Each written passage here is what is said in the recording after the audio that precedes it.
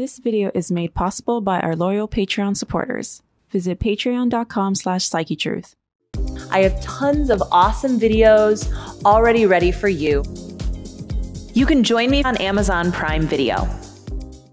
Be sure to subscribe and click the bell. Follow us on social media for tips, tutorials, giveaways, and daily inspiration.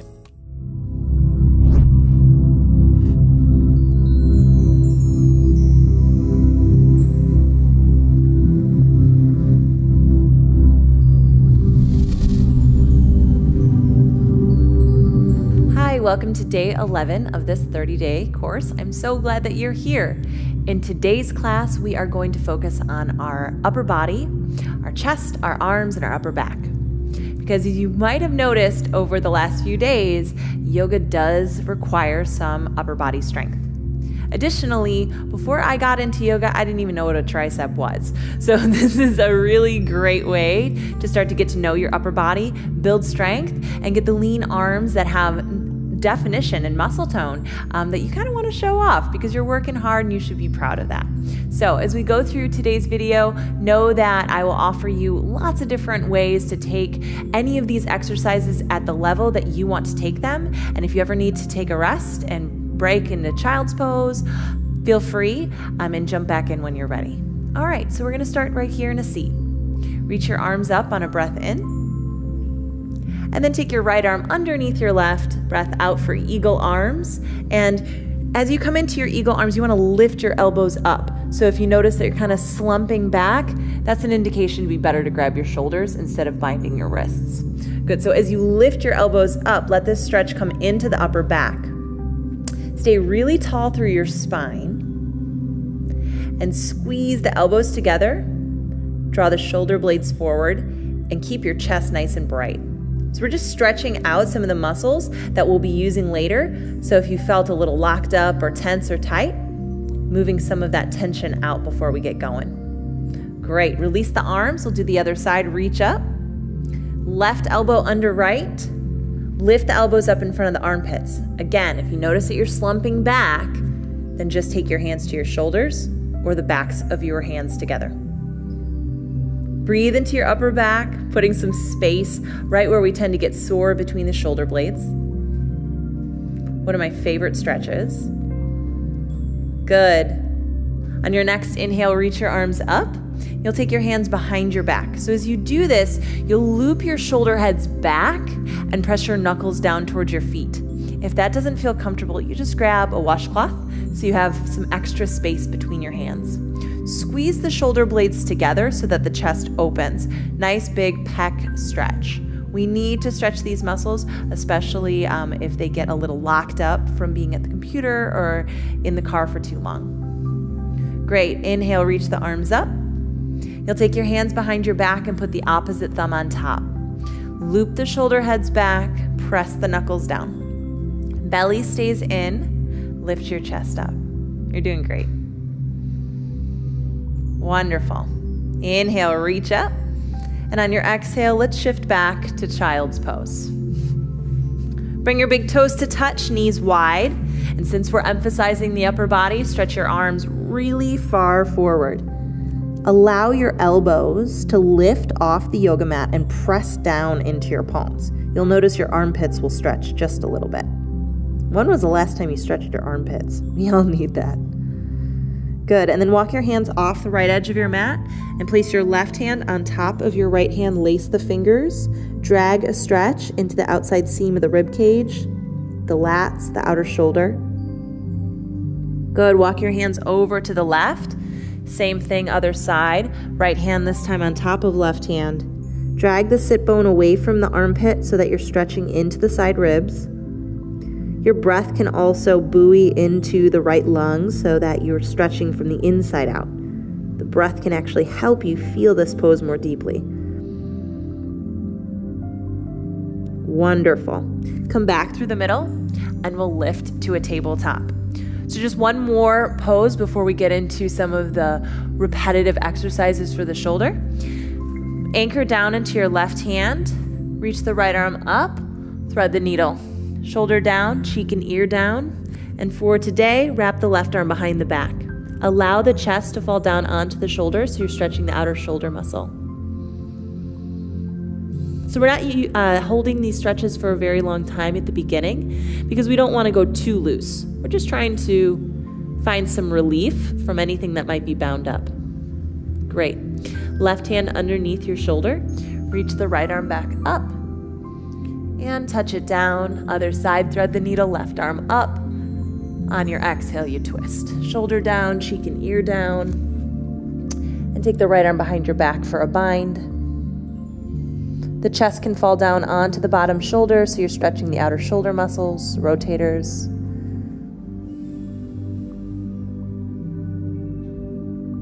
Great.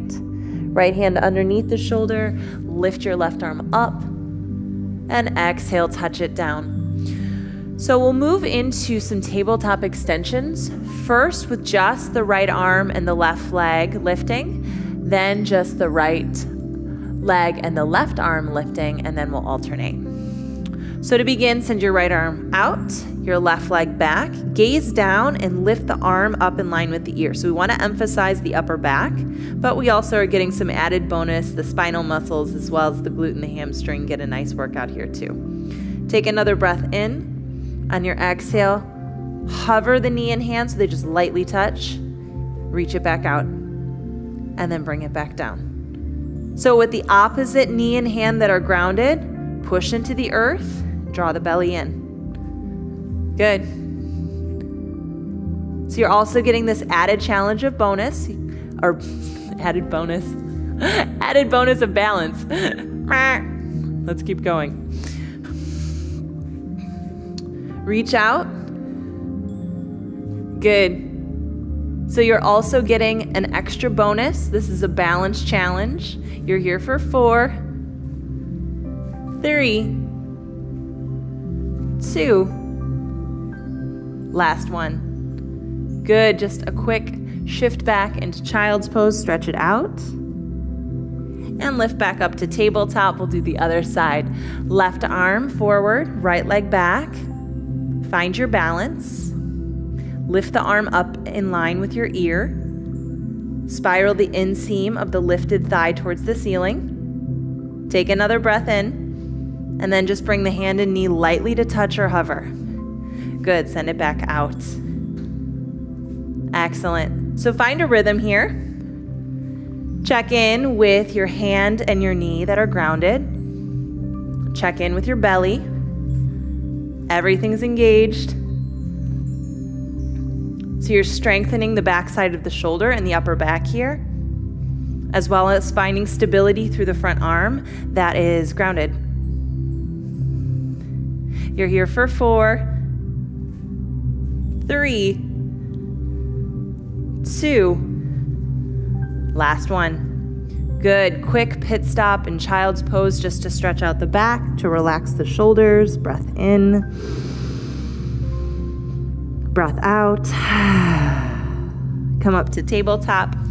So on this next set, we're going to alternate sides, and we also get this mental challenge. So whenever we use cross-body motion, or we're using maybe the left leg and the right arm, and then we're quickly switching, that asks the brain to sort of do a little switcheroo as well.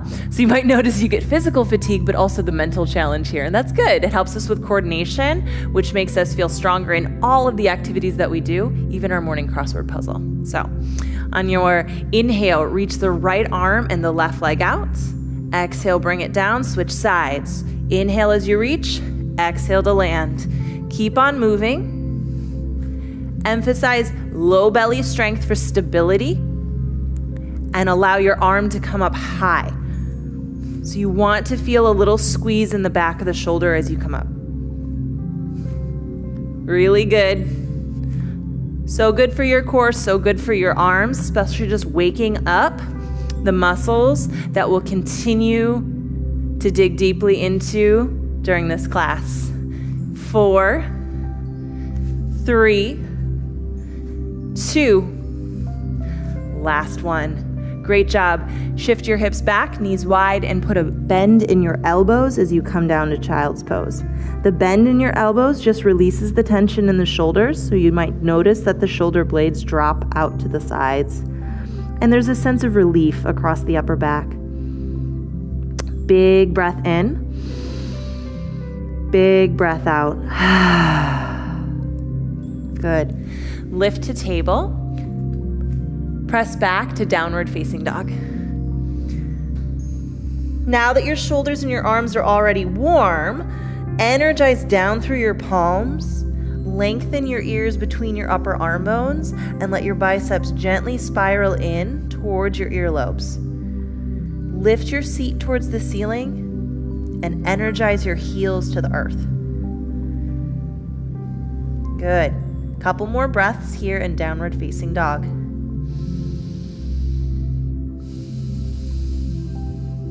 Let your arms heat up. Continue to push into your yoga mat with the perimeter of your palms, your knuckles, and all of your finger pads. Great. Now, soften your knees. Come forward to plank pose. Lower down to your belly, slow as you can, elbows bend straight back. Untuck your toes, take a little baby cobra, inhale. And exhale, shift it back to child's pose. Press up and back. Good. Your next breath in brings you to tabletop. And from here, we'll do a little drill that are kneeling chaturanga press-ups. So instead of your traditional push-ups where your elbows go wide, in chaturanga it's more like a tricep push-up. And for most of us, when we do a few of these, more than 2 in a row, it's best to do them from our knees so that we can find really good form. So lengthen your body from your tail to your crown, just like you're in plank, but with your knees down. Draw the belly in. On your breath in, lift the chest. On your breath out, bend the elbows straight back and lower halfway down. Then press back up. Good, so we'll do 8 reps. Lower and lift. Lower and lift. Keep on moving and allow the spine to stay nice and long the entire time. You have 4, press up. 3, elbows are in. 2, just halfway. Last one, best one. Nice work. Shift back to child's pose. Big breath in. Big breath out. Lift to table. And let's just try on 2 from a high plank. Tuck your toes, lift your knees, and we'll do 2 chaturanga press-ups just to challenge our strength today. Lift the chest forward, lower halfway down. Strong legs, push straight up. Try one more. Hinge forward, lower halfway down. Push straight up. Downward facing dog. Nice work. I know those are really challenging. I'm not sure if they ever get easy. I think they're challenging forever. But they're so good to help you find good form in your chaturanga and build the upper body strength to help you feel really solid in your yoga practice. Good. On your next breath in, rock forward to plank. Use all that strength you just cultivated. Slow motion yogi all the way to your belly. Good. From here, let your arms come to your side. So that should feel pretty good on your shoulders to go from arms forward to arms back and drop your forehead. Loop the shoulder heads back. Press into your feet. Lift your pinky fingers higher than your butt, and then lift your chest. So if this is all right on your low back, lift your feet as well. If that causes your low back to have any sort of pain, put your feet down. Emphasize the squeeze of your shoulders in here, so we're really strengthening the upper back, and then hug muscle to bone in the triceps so your fingers are bright and your arms are long. Take another breath in, and then lower down. So we're going to do that breath with movement. Inhale up, exhale lower. Feel free to add the legs. Lift and lower. Toes and fingers bright and lower. You've got this. And lower. Anytime you need, your feet can plant back down. Let's go for 4. Lift on the inhale, lower down. Bring your hands higher than your hips. lower down. Reach all the way back, lower down. Last one, lower down. And bring your hands underneath your forehead. Rock your heels side to side to relax the low back. That feels good. Great. So we'll do something similar called Superman's, but instead of your arms being back, your arms are forward. So this just helps strengthen the shoulders all the way out to the fingers, as well as the upper back muscles. Great. So again, if your low back feels any pinch, any pain at all, keep your feet down. Drop your head, reach your arms forward, lift your arms, and lift your chest, just like Superman, like you're flying. And then from there, check in. Lift your feet. If that causes any low back pain, put your feet right back down. One more breath in, and then lower. So let's take 8 of those. Okay. So let's do 8 reps. On your inhale, lift. Reach as far forward and back as you can. Exhale, lower. Breathe in, up. Breathe out and lower. Again, if the low back doesn't like it, put your feet down. Use the breath to help you buoy up. Use your exhale to lower. 4 more. 3. Strengthen the arms. Last one. And release. Hands come under the forehead.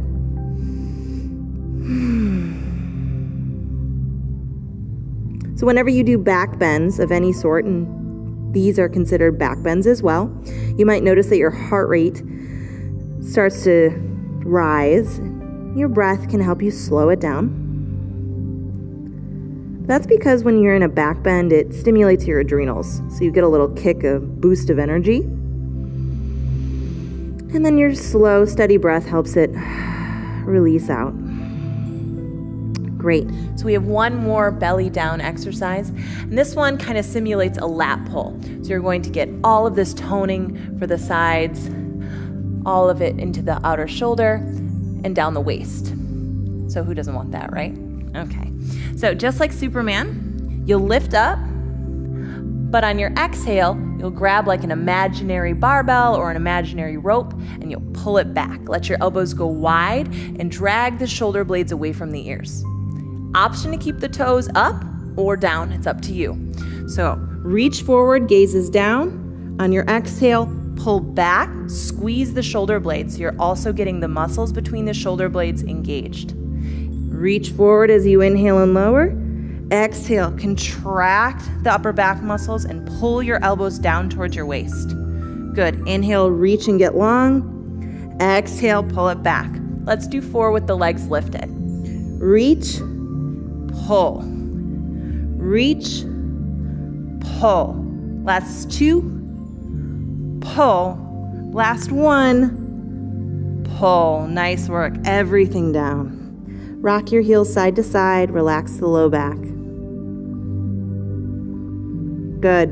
And then press back to child's pose. Drop your hips towards your heels. Oh, that feels so, so good on the low back. Strengthening and lengthening our lumbar spine, the spinal muscles, the muscles between our shoulder blades is not always the most comfortable thing. But for great posture, we have to work those muscles. 1 more breath in. 1 more breath out. Good. Come to tabletop and downward facing dog. From downward facing dog, come forward to plank pose. So we're just going to continue to increase the intensity with some more challenging exercises. If at any point you need to drop the knees, please do. In this plank, keep your feet hips width distance so you have a nice wide base.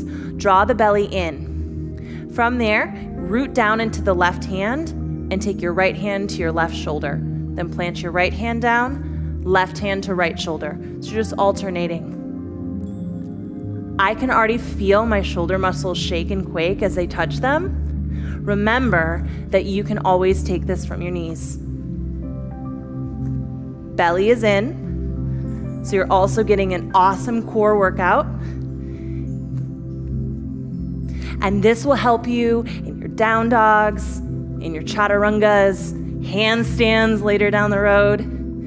You're here for 4, 3, 2, 1. Drop your knees, shift back, breathe.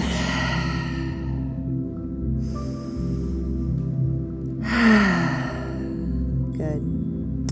Tabletop. Last time to down dog. Come on back, pedal out your legs, stretch your shoulders. And once you feel like you've rinsed that out just a bit, settle into static downward facing dog, stillness and breath. Good. Rock forward to plank pose. Lower down to your belly. You're getting pretty good at that now. And bring your elbows underneath your shoulders. So this is a posture called Sphinx pose. Press into your forearms, open up your chest, and press down through the tops of your feet. So that'll engage your leg muscles and it'll help your low back feel happy. Draw the belly in. Good. And from Sphinx, we'll take it into forearm plank. So tuck your toes. Let me redo this because I want my fingers back here, and so I need to adjust my body. Okay, cool. So from Sphinx pose, let's come into forearm plank. Tuck your toes, engage your belly a lot. You need your core strength. Press into your forearms. Then begin to lift the ribs in. The pubic bone starts to drag towards the belly button, and then last, the knees lift. Good. From here, rock forward, and then gently rock back. If you need to, you can also clasp your hands. Rock forward, and gently rock back. Belly is engaged the entire time. Toning the deltoid muscles. Those are the muscles that look like a little cup around your shoulders. The ones we're always trying to tone. Forward and back. Forward and back. Let's take 4 more. 4, 3, 2, 1. Nice job. If your hands are clasped, unclasp them. And then begin to walk your toes up towards your elbows into dolphin pose, our challenge pose of class. Push down into your forearms a lot, then hug the head of your arm bones up into your shoulder girdle and continue to tiptoe until your hips are as high as they'll go today. If you notice that you're collapsing down or your head's getting really close to the ground, continue to push into your forearms. You want to use your upper body strength here. I know that you can. Stay with it. You're here for just a few more breaths. I can feel my upper body shaking and quaking. Stay with it. 1 more inhale. Nice work. Knees down. We'll take embryo variation of child's pose. So the belly will come back to the thighs, and then sweep your arms down by your sides, fingertips towards your toes. Oh my goodness, this feels so good. Definitely earned it. Just let your shoulders relax.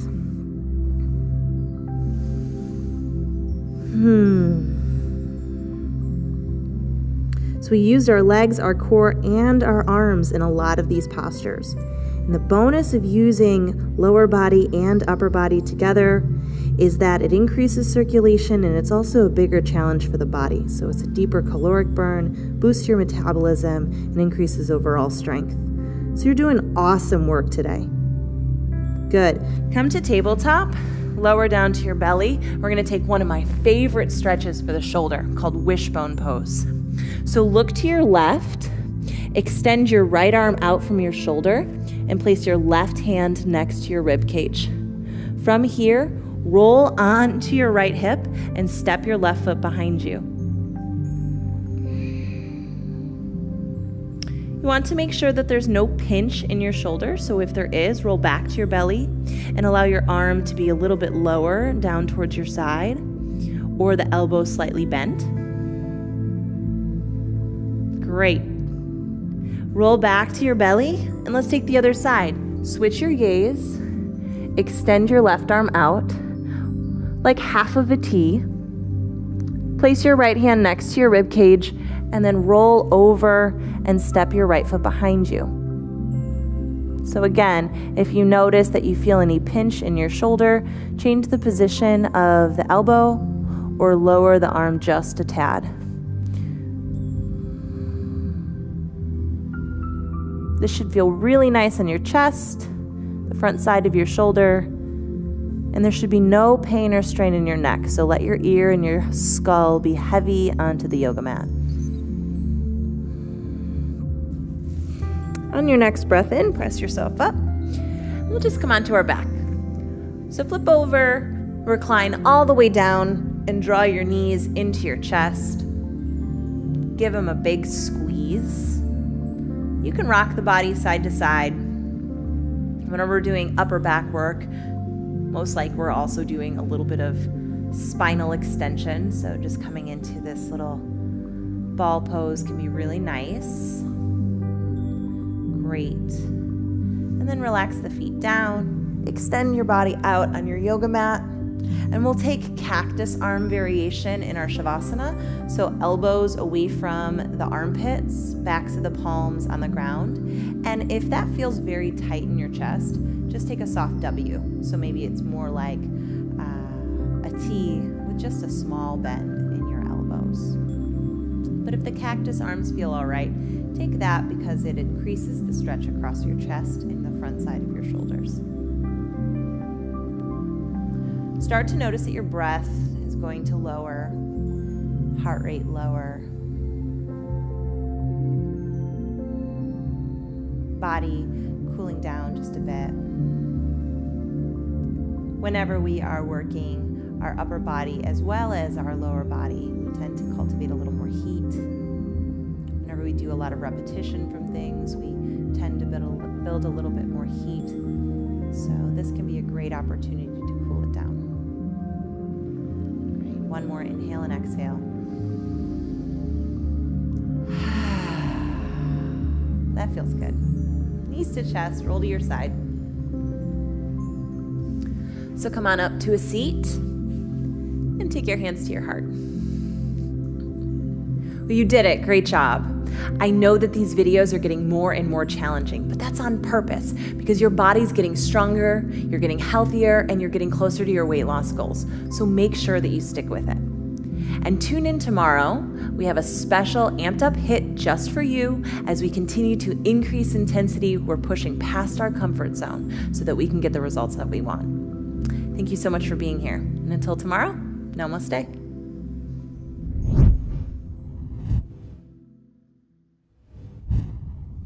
Hey there. Today's bonus tip is all about the snack attack. So if you notice that you are reaching for snacks that aren't so good for you, this video is for you. The truth is, when we grab a snack, it's usually out of habit, out of routine, or because we're feeling tired, or we just want something yummy. So we need to get real about what we're reaching for and know that there's always healthy alternatives. If we just try to quit our snacking habit cold turkey, what often happens is we'll be hungry throughout the day, and then when we get home, we totally blow it. Whatever's in front of us, we tend to eat because we're starving. So let's talk about snacks.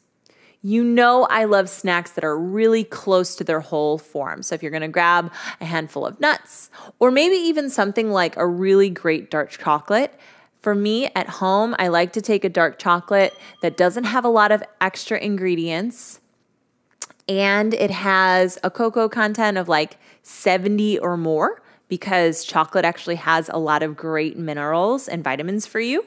And then I take my chocolate bar, I throw it in the freezer, and I do one square at a time. The freezer makes sure that it melts a little slower in my mouth so that I can enjoy it longer. And I just love chocolate. So that's not something I'm ever going to give up. And when we think about snacks, it's not about deprivation. It's about something that tastes really great and has some value for you. But let's say you haven't reached for a little bag to throw some nuts and seeds into, or you don't have a piece of fruit you can grab at home that you love, and you're looking for something that's packaged. Well, that's fine. There's a lot of stuff on the market that you can grab that it's going to have things like whole grains in it, or it's going to have sweeteners that are maybe a little bit closer to the natural source. But I still want to encourage you to turn the box over, look at the label, and find out just how much it does have in terms of added sugar or added fats or ingredients that you don't understand or can't read. The truth is, we're not trying to deprive ourselves of all of the sweet things in life. We just have to be really honest with ourselves about what we're reaching for and what the ingredients are. So if you have a particular granola bar that you love at home, but you know it has some added sugar, that's okay. Just be aware of how many calories it has, be aware that it does have added sugar, and make sure that you're considering that in your overall diet. If you do have the opportunity to reach for a snack that's really close to its whole form, I encourage you to do so. There's a lot of information out there about saying cut this and never eat that. And what we really need to find is something that sustains us for a lifetime. Usually when something is a deprivation diet, we don't stick with it for very long.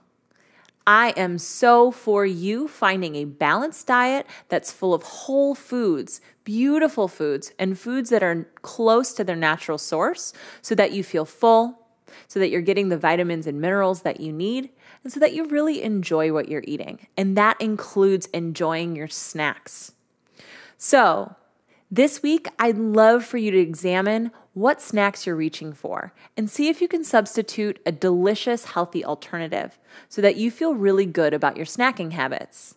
And also be aware if you have deprived yourself all day and you tend to sabotage yourself at night. That may mean that you need to prepare ahead of time and make sure that you have healthy snacks within a hand's reach so that you feel full and satisfied all day long. When it comes to putting together a diet and an exercise plan that you can sustain for a lifetime, it means that you have to enjoy it, and it has to be something that's realistic for you. I am so excited that you're taking the time to make these meaningful changes in your life. I'm so glad that you decided to take on this challenge with me. I'm rooting for you, and I can't wait to see you in the next video. You can stream more full programs and classes right now on Amazon. Click the link below to find Julia Marie Yoga on Prime Video or on the Amazon Wellness Plus channel. Introducing Yoga Plus, offering a free series every month with over 300 different videos. Take control of your health. Work out anytime, anywhere. Yoga Plus. Download now for free.